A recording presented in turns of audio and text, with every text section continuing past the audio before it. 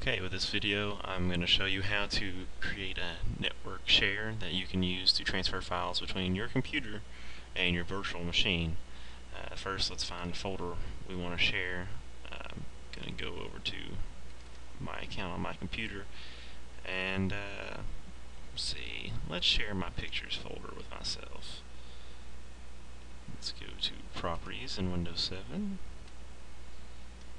Let's go to Sharing.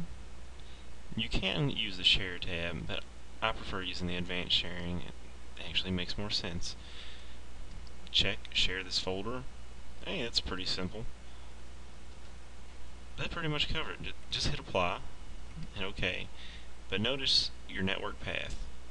// and it's the name of your computer, which will be the server in this case, and the name of the folder as it's determined by your sharing properties. You should just go ahead and copy this. That's what I'm going to do now in order to show you how this works. I'm going to leave that open. I'm going to switch to the virtual machine. Here I have my Windows XP virtual machine. Let's go to Start and Run.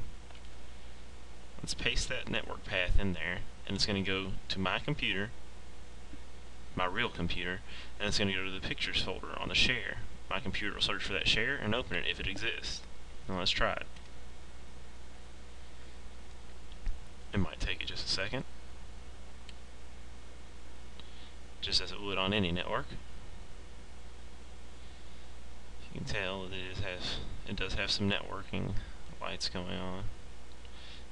And there it is. You'll need to have administrative rights, so enter in your username and password for the other computer.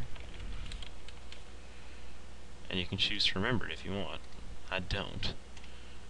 Hit OK. And there you go. If I had a file in my pictures folder, it would be showing up right now.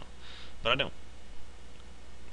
But anyway, that's how you can share a folder on your Windows 7 PC to your Windows XP virtual machine.